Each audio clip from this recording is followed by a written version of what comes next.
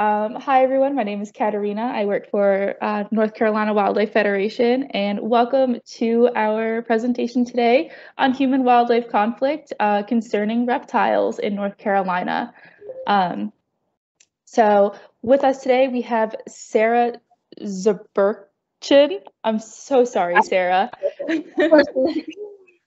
She is a rising third year at North Carolina State University's vet program, and she is one of the education outreach coordinators for the turtle rescue team. And she's going to talk to us today about reptile rehabilitation and how to best coexist with reptiles, as well as when to step in and help our reptilian friends on the landscape. So Sarah, I turn it over to you, and thank you. All right, sounds good. To start off, I just want to apologize, everybody. I'm sorry my video is not working. I'm on an old computer, and sometimes that happens to me. But I'll go ahead and start presenting this. So yeah, I'm with Turtle Rescue Team from the veterinary school at North Carolina State. I put all of our contact information here, and it'll also be at the end of the presentation in case you guys do want to get in touch with us or ever find a turtle that you need to bring to us or any injured reptile. So essentially our mission at Turtle Rescue Team is to bring in injured turtles and reptiles from North Carolina, and we treat them, rehabilitate them, and then release them back into the wild. So the vast majority of our species are turtles, and that's sort of what my talk is going to be focused on. But we do also see snakes, amphibians like frogs, and we see lizards. So we do see a variety of reptiles. It's just that the vast majority of our patients are turtles. So to start off, I'm going to talk a little bit about human-turtle conflict and sort of why we see some of our turtles coming into Turtle Rescue Team. The vast majority of our presenting conditions and our injured turtles come in because they were hit by a car. So about 62% of our cases every year are hit by car turtles. And about half of those are eastern box turtles. And I'm going to go through all of our different North Carolina turtle species in a little bit. This is a little gruesome. Sorry, close your eyes if you're squeamish. These are some of our vehicular trauma turtles that we see at Turtle Rescue Team. The left-hand side are eastern box turtles, and the right-hand side are snapping turtles. Snapping turtles are kind of unique because, and I'm sorry if you can hear my dog in the background too. Snapping turtles are kind of unique because they respond to predators by getting really big and puffing up. And that's a bad thing if you are a snapping turtle that a car is trying to go around and then you get really big and puff up because the back of your shell gets all smashed, unfortunately. So they have this great adaptation to fend off any predators or anything threatening to them, but it doesn't really work for a huge car. And while these injuries seem really traumatic and scary, turtles are very resilient. And with treatment, a lot of these really traumatic injuries can heal, and we can release these turtles. So I just wanted to talk about what to do if you do find a turtle on the side of the road and you want to help it out, whether it's injured or not. So if you find an uninjured turtle trying to cross the road or in the middle of the road, obviously the first and number one most important thing is your safety. So you want to pull over to the side, make sure that it's safe to get out of your car, and you want to help that turtle across the road in the same direction that it was heading. So if you put it back on the direction it was coming from, turtles are stubborn and they're going to try and just keep going back in the direction they're heading right across the road. So you want to bring them to the other side of the road that they're headed towards. It's not the best environment for that turtle. The turtle knows best and they're stubborn, so they're going to head that way anyways. And another really important thing is not to relocate that turtle. So even if you think it's not in the best habitat, the greatest place for it, turtles have really, really strong homing instincts. So they essentially live in the same quarter-mile to mile radius their entire lives. And if they move outside of that radius, they're going to do everything they can to get back there, even if it includes crossing roads and dangerous obstacles to get there. So it's always best to leave the turtle where you found it if in doubt. So then some other common injuries and turtle diseases that we get presented to at Turtle Rescue Team and that you might see, you know, with turtles in your backyard or if you go hiking or just to some of the lakes around Raleigh. We do see dog attack turtles, so sometimes, especially our little box turtles, look like really good chew toys for dogs, and they get chewed on around their shell. And then we also do see lawnmower turtles that get hacked up a little bit by lawnmowers in people's yards. Other presenting conditions that we see are oral abscesses. So these are turtles that have these swollen ears. They have enclosed ear canals so that they can get these huge swellings on the side of their head. And we do have people that find these turtles in their backyard or on walks, and they bring them into us. And we don't know exactly what causes these. We think it's a vitamin A deficiency. And we think it could be due to organophosphates in the environment, so things that are used for pesticides and are found in agricultural runoff. There's a theory that that is what is causing these.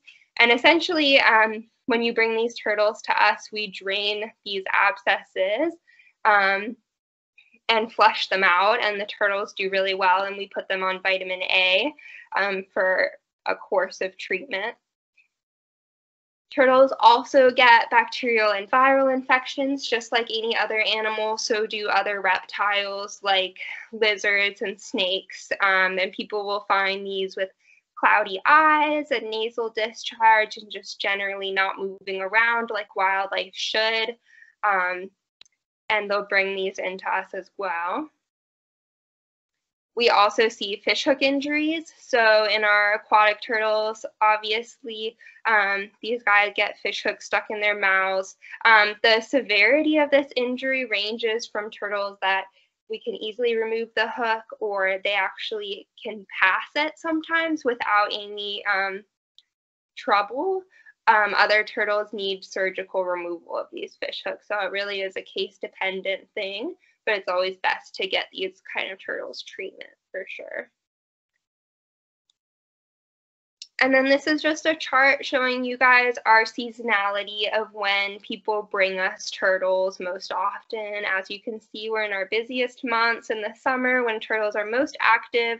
This is the same for all reptilian species. We're seeing a handful of snakes in our lab throughout May and June and July as well. And then it definitely slows down quite a bit in the winter when everybody's hibernating.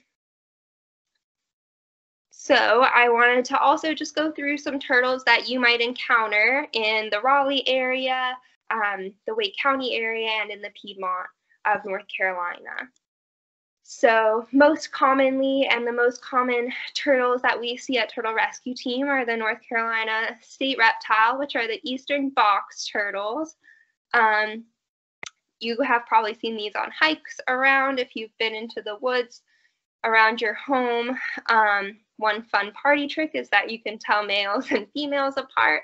So the females are usually a little duller in color. They have these brown or light orange eyes. The males have really bright red, bright orange eyes. And the males have a concave bottom of their shell, which is called a plastron. And the females have a flatter bottom of their shell. That's kind of fun to impress your friends with, that you know the difference between those. And then these are some of the box turtles that present to us that are in our lab being treated. So box turtles are mostly terrestrial turtles, but they do need water to hydrate themselves. And they often get that through their skin cutaneously by soaking in ponds and puddles in the wild. So they're housed in containers in our lab, but for at least 20 minutes a day, these guys soak in water, and it's a pretty cute little sight when they're all soaking together. And then onto our water turtles. So in ponds and lakes, you would see these yellow belly sliders. They're often those turtles that are stacked up on a log in a lake. Yellow bellies have a broad yellow stripe behind their eye. Males have really long nails as well, so that's another turtle that you can tell the males and the females apart from each other. These are some of our yellow bellies in lab.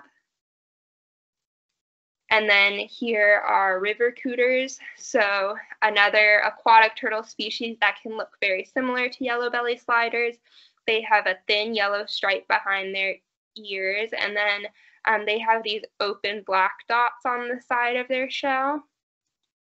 These are some river cooters. They also have these really ornate shell patterns, and they're a little flatter than yellow bellies.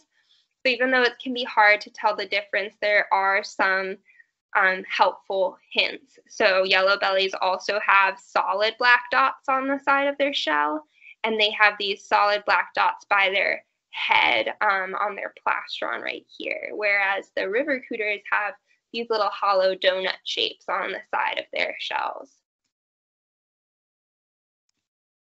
And then you can also see the difference between the thickness of that yellow stripe on a yellow belly versus a cooter, and also just the difference in the pointiness of their nose and their jaw shape.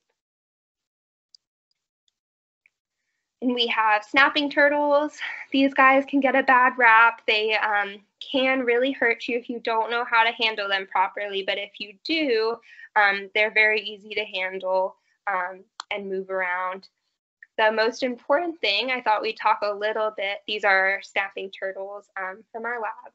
I thought we'd talk a little bit about proper snapper handling.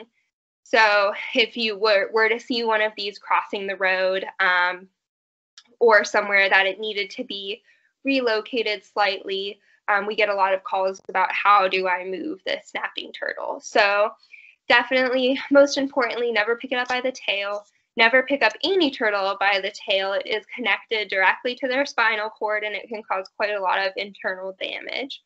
But these people are demonstrating perfectly how to handle and move snapping turtles. So you want to place a hand on either side of their tail, on their carapace, that top part of their shell, and just hold on to their shell and lift them across.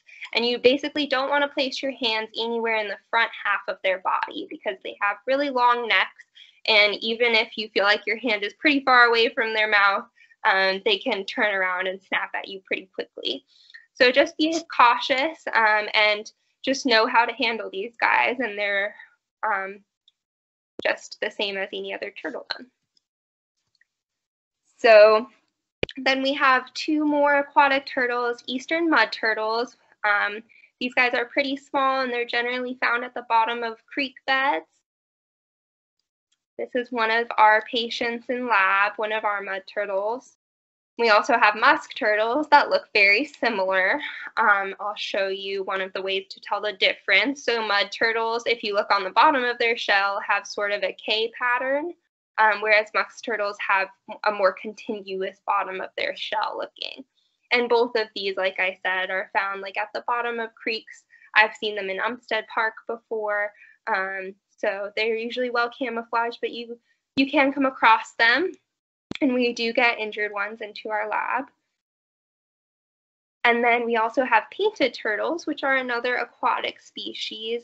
These guys are really beautiful. They're very ornate colored, and they're going to live in the same areas. In the same areas as our yellow belly sliders and our river cooters.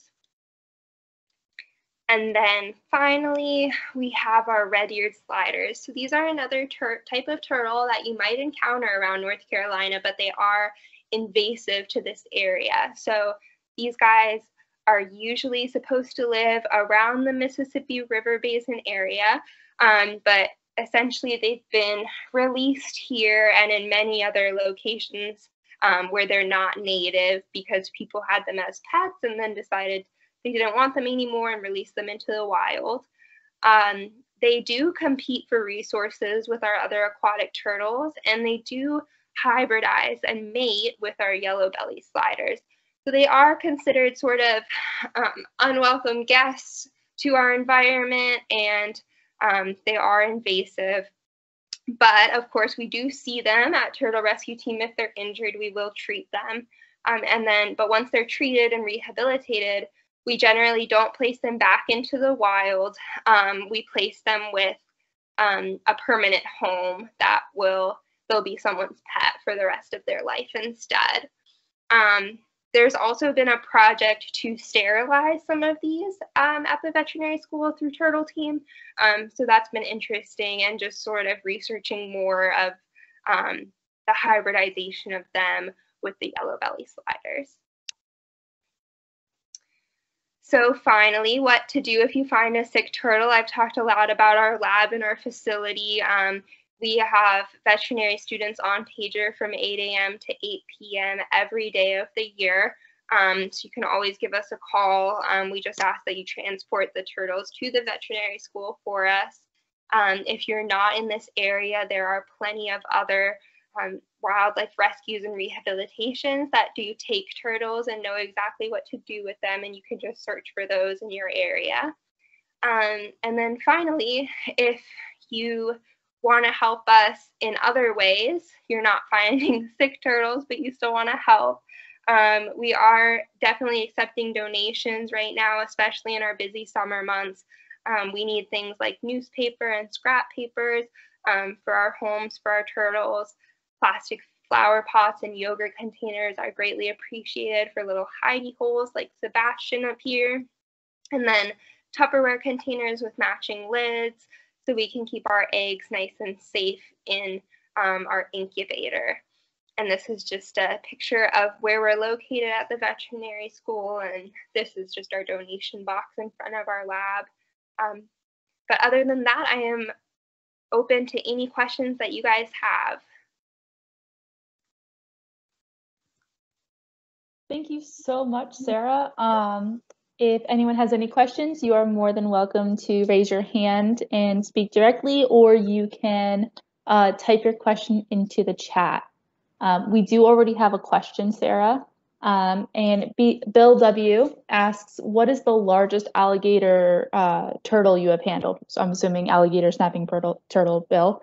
And are the alligators snapping turtles usually larger than the common, or do you think that they're about the same size? So what have you seen personally? Yeah, that's a great question. So we actually don't have alligator snapping turtles in this area, so I'm not that familiar with how big they get, and I've actually never handled one.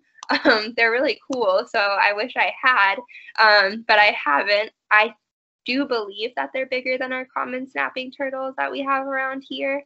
But yeah, I'm not super familiar with the alligator ones because they're not native. That's a good question.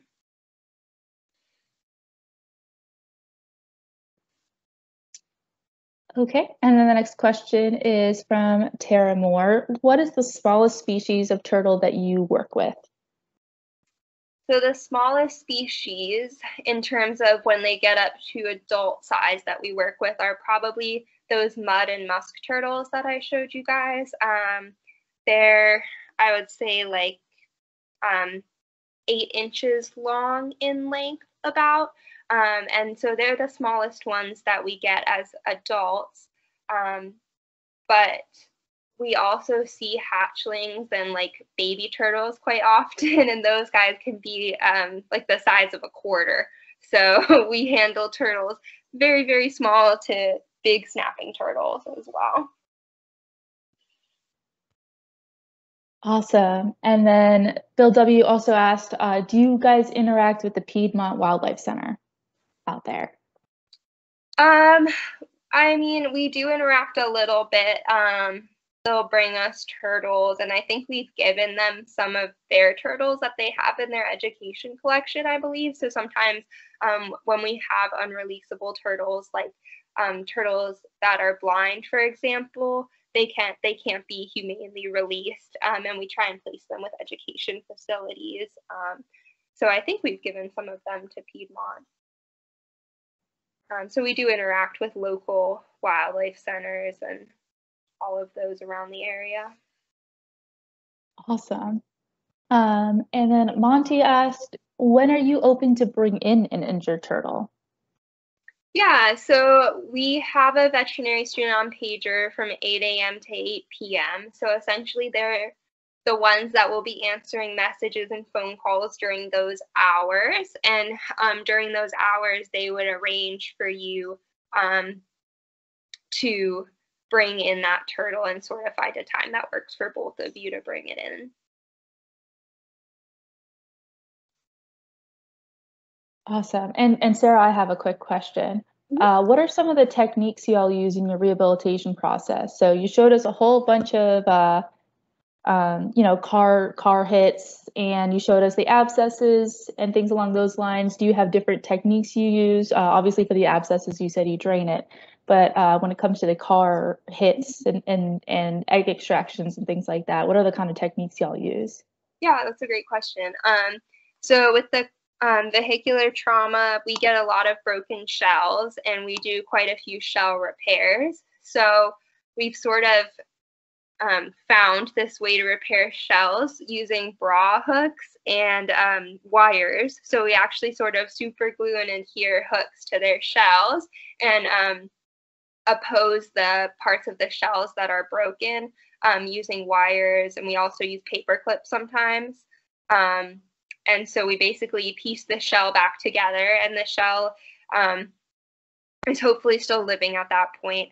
And it will basically reharden, and it will become vitalized and heal back together, which is really cool. It takes a really long time, and a lot of those turtles have to be overwintered, so they're kept with rehabilitators during the winter months until it's warm again the next year to be released, just because they heal so slowly. The shell is made of bone material, so you can imagine how slowly a broken bone heals, and then multiply that by 10 times slower, because turtles have very slow metabolisms. But it's really cool. They do have really remarkable healing abilities. We also can work with turtles that just have chunks of shells missing. That happens with vehicular trauma and other like lawnmower traumas as well. And basically, we try and keep that wound as clean as possible, and then we'll place sort of like a sticky bandage over it to protect it from the environment. And it generally starts to reharden and sort of grow back, essentially. So those are sort of our ways to combat the shell trauma that we see from those type of injuries. Awesome. And Bill W is asking, what is the average range of a male eastern box turtle, and do they have connector or corridor needs? Yeah, so as far as we know, the range of the males and the females is very similar, about a mile radius. And even at Turtle Rescue Team, we try and release them in a quarter mile if possible of where they were found. So they have very small ranges. Connector corridors, I don't know how much these have been implemented specifically for turtles. I think it's a great idea to try and implement these across roads that are connecting habitat in general for any sort of wildlife, and could potentially work great for turtles if they decided to use them instead of crossing the road. So I'm sure there's some really interesting research being done on that. Awesome. And then Tara asks, do you have particular areas or wildlife refuges or anything where you like to release the turtles, or do you always try to get them right back to where they were found injured? We try and place them right back to where they were found injured. Otherwise, like I said, they'll just continue their journey, continue trying to find where they came from, and could get even more injured along the way, trying to cross different roads, etc.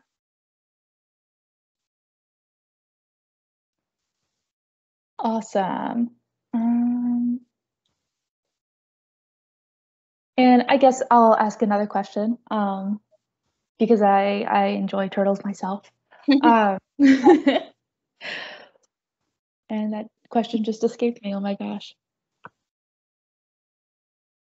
Okay, well, if anyone has questions, wow, that really just escaped me myself.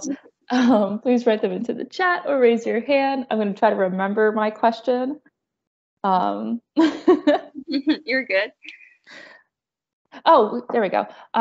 So at what point do you think that the public should step in to help turtles, and at what point do you think the public should leave turtles alone? So obviously there's quite a bit of kidnappings of turtles when people think they need help, and what is the best way to kind of sum up how to best help the turtle in that situation? Yeah, that's a really good question. So, I tried to show some of the presenting conditions that we see that are concerning and are treatable at different rehabilitation facilities. So if you see any of those signs, like turtles with respiratory infections, viral infections, oral abscesses, trauma, those are all good things to bring to the attention of a rehabilitator or some kind of veterinary facility. One thing that we do at Turtle Team is oftentimes if people are unsure whether the turtle needs to be brought in, or we are unsure as like the case manager of that turtle, we'll ask for pictures to be sent to us. And you can just snap a few pictures of the turtle and we can sort of say whether or not we think it needs to be seen or removed from where it is. Because oftentimes, it's best to not disturb wildlife that doesn't need to be disturbed, of course. But usually when people bring us turtles, they are injured and do need medical attention. So generally, we've seen that the public is pretty good at gauging when they need to be brought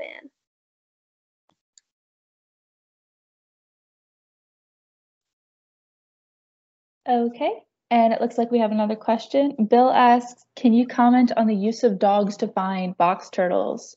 John Rucker uses of spaniels. Sorry. Honestly, I can't really comment on that. I don't know too much about the use of dogs to find box turtles. So that's something I'll have to look up after this as well. I'm not sure if they're used. Oh, thank you. Send some info.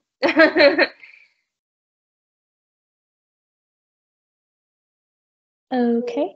And Sarah, if you could just go ahead and show your contact page for the turtle rescue team. That way, if anyone has more questions and is interested about turtle rehabilitation or just has questions about what to do with turtles, they would be able to contact y'all directly to be able to get help or advice on a turtle that they may be seeing. For sure.